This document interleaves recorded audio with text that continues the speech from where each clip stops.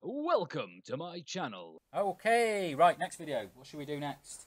Let's do this Numatron one. So, this was actually the... Ooh, I haven't done them in the correct order. This was the first Numatron clock I ever made. And I think this was the second clock I ever made.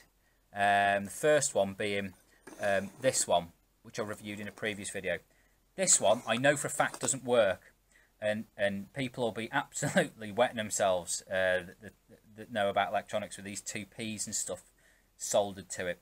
So this one was my first attempt at soldering together a Numatron clock. Now this one, talk you through it quickly. Obviously anyone that buys PCPs will know these ones just come off eBay and they're cheap. You get them in big packs, and that's one sawn in half to make the base that it stands like that. At the front it's got some LEDs that indicate the hours. So if it's 18:30, so 6:30, it'll go, when it flashes, it'll flash on there 1830, and it'll go 1830, so you know where you're up to. All the resistors, transistors, blah blah blah blah blah, and then on the back a little power converter. Reason being, this one runs off just a USB. So where's one running off a USB of that type? There's one there. Is it plugged in? Yeah. So if we plug it in, I know it doesn't work. I think it'll light up, but I don't think that... Yeah, there you go. Right, so you can see it's flashing, but the problem is that one of the filaments has gone. Again, another clock that got broken in the house move. 1, 2, 0, 0.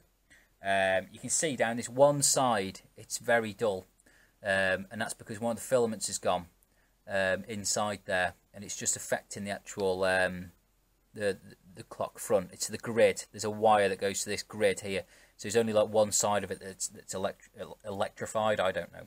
Again, if I'm wrong on this, this is just my opinion. If I'm wrong, then please correct me. So with this one, I followed all the guides and everything how to make it. Wait till you see the bottom. Look at that for a rat's nest. That's a right mess, that is.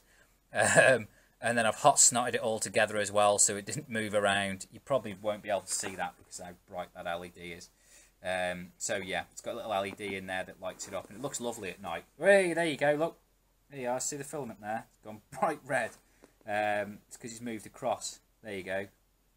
So now that one filament's going again. There you are, look, back to normal again. So that's what I'm talking about with that filament. You'll actually, I don't know if you'll be able to see, there's a tiny filament going up there. It's actually glowing red because it should only be taking half the voltage that it is now. It's taking double the voltage because obviously there's another filament that should be going in front this side. There you go. You see it then?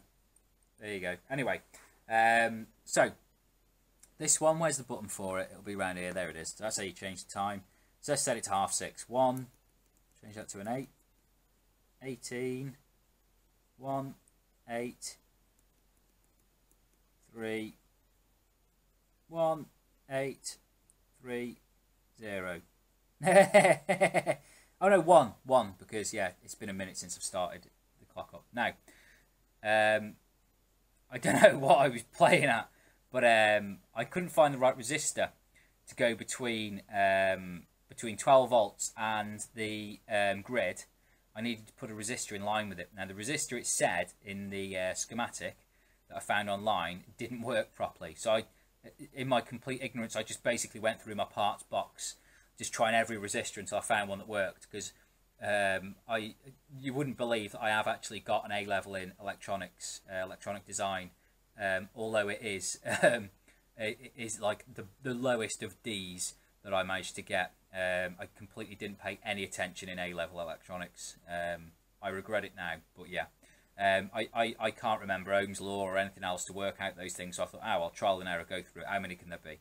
Managed to find the right one, but it got really hot, so I used 2 instead in line, which even made it even brighter, made the filament light up even brighter, the front, and it worked great. But I noticed after a day of running, a smell of like ozone in the room, hot electronics, and the resistors were getting really hot. So what I did to solve that was I put some more, wound it round in a spring effect so you can see it springing, and then soldered it to this penny, which worked a treat. It works fine. You know, if it broke, don't if it ain't broke, don't fix it. It's the saying, isn't it? And I tell you what, that's a bodge and a half. That is, soldering a penny to it, but it works. So there we go. What'd be easier, obviously, is putting the correct resistor in there or working out what's wrong, but it works. And it was running for about a year, this one, if not longer, before I got bored of it and changed it for a different clock. Then on this side, you've got the voltage regulator. Again, 5 volts. I haven't got a clue why now I did this. There's a little switch here as well to turn the LEDs off. There you go, look at that, see. So anyway, I don't know why I did this. I don't know why I didn't just take the input voltage. If I was doing it now, I'd take the input voltage from the USB, put a smoothing capacitor on it, if that's what you call it, but I'll put a capacitor on it because that seems to make it better, and then put it straight to the chip. But for some reason, I put it in, then I've got this voltage converter on the back that sends up to 12 volts, and then I'm regulating it down with this to 3 volts again, to 5 volts. Makes no sense. Makes no sense at all. What I do now, I missed out. I omitted a bit there actually. What I'd do now if I was building it was take the voltage in, and then I'd no, I did it. Yeah, I said about the capacitor. So yeah, that's fine. So yeah, anyway, there you go. There's the next one that I've reviewed. Another interesting one. And again, yeah, they're great things to have on and around the house. I lived in an apartment for a long time, and that's why I got into so many electronics, and that's why it's panned off lately and gone on to more gardening and DIY things and stuff like that. When I lived in the apartment, it was in the centre of the city I live in. A really nice apartment. It was actually, I was the first person to move in there that wasn't over 80. Or was it over 60? It was over 60. It was one of those retirement homes. And then a bigger one opened across the road. And so we were the first people to move in when they took the restriction off age. And it was a brilliant place. It had like a library in it with some really good books. I'd say 50% of them were Mills and Boon, and the rest of them were like really good sci-fi books. Someone must have passed away there who liked sci-fi, and they put his book collection in the library. So there was a library there, it had a laundrette in there, it was all free to use. There was like a person that stayed there as well, like a caretaker. So you never ever had to, like, you never missed a parcel. So if you had a delivery, if you weren't in, she'd sign for it. It was absolutely great. Had a really big balcony that I grew loads of stuff on. But anyway, I didn't have an outside really area. I had a nice big balcony, but that was about it. So I'm a very hands-on person, so I did a lot of electronics in my spare time. And one thing I did do, which is a point I was going to make before I waned off on describing my apartment, was I started to get into solar panels and stuff, and I bought a few small solar panels, had them on the balcony, charging up a battery, and I just had loads of these clocks all lined up in front of the TV. It drove my wife mad because she could never concentrate on the TV, but then again, I could never concentrate because she's always bloody whittering on about all sorts of crap. So yeah, didn't bother me, but I liked them there. So they all just ran off 12 volts off the what's it called, the solar panel. So I had it charging up some small sealed lead acid batteries that were kept outside, and then it ran in the house on 12 volts. And I had some cigarette lighter outputs and some USB ports and all sorts. So it was really good. The only one I actually ran off mains was this one.